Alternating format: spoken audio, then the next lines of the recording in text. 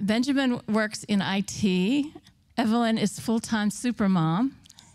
And we want to give her an opportunity to tell this beautiful story in honor of Mother's Day. So, Evelyn, Pradeep. Thank you. So, I really thank God for making us a living testimony here, because the path that we went through, it was not easy at all. We've been married now since it's 13 years, but for 7 years, we didn't have a baby. And the culture that we are from, we are basically from India, South India. People don't treat you as, a sign of good luck. I mean, if they see that you don't have a child, they treat you as accursed. And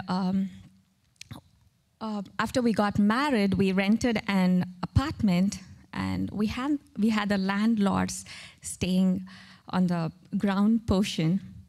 And whenever I used to come down, they used to go inside their house and shut the doors.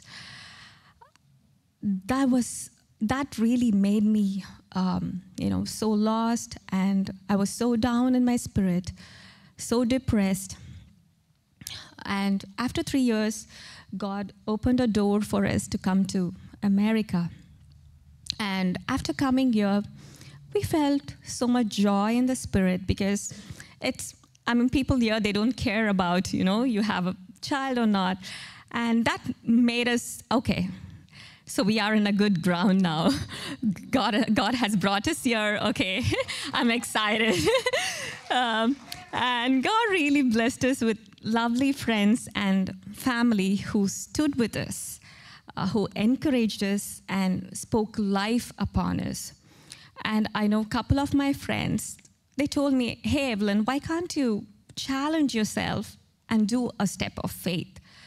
So I asked them, what do you mean by that? And they told, if you need a baby, why can't you go to a baby store and buy some clothes and declare that God is going to give you? And that was really, people in India, they don't do that. Actually, if you do that, they think okay, yes, you are mad. So I thought, okay, let me do, because I waited for so long. If that really works, if that really increases that faith in me, I would love to do that. So I went to the baby store, got boy baby clothes and toys, because me and Ben, we always wanted to have our first child to be a boy. And we wanted to name, if that was a boy, we want to name him Samuel. So we went to the store, we bought all the clothes, and I laid my hands, and Ben laid his hands, and we prayed on it. Lord, give us, Lord, let our son wear these clothes. We declared life on that. And life. So, but that was not easy. To have faith, declare life, but on the other side, things are not going as you expect, right? So we went through a couple of IUI treatments, but it turned out a failure. It was a fertility treatment, and finally they suggested to go with IVF, which was really super expensive here. Our insurance doesn't cover, and it was so hard. We had to save some money for that. And Benjamin told, okay, let this be our last attempt. Let's try.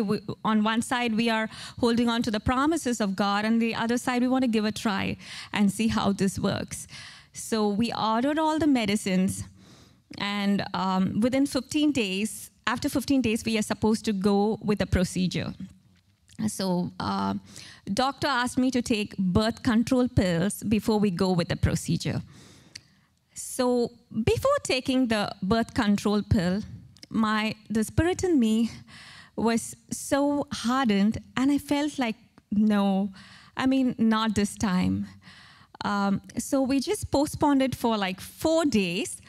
And then I made myself to see, to do a pregnancy test and see how it goes. Because that's the procedure. Before you start the IVF, you have to see a pregnancy test.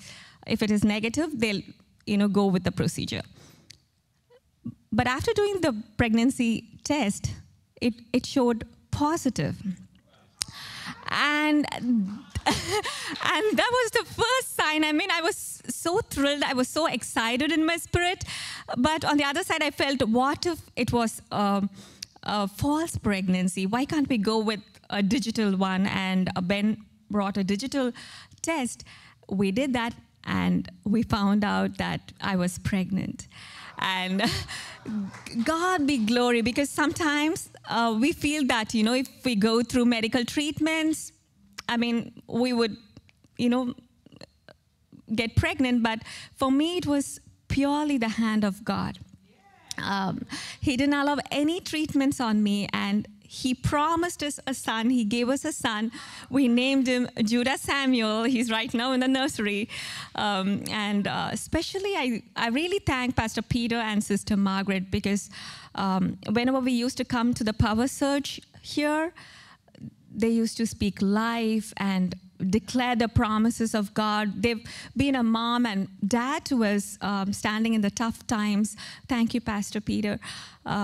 Really, without them, I mean, if you don't have faith, it's really hard to walk in the promises, right?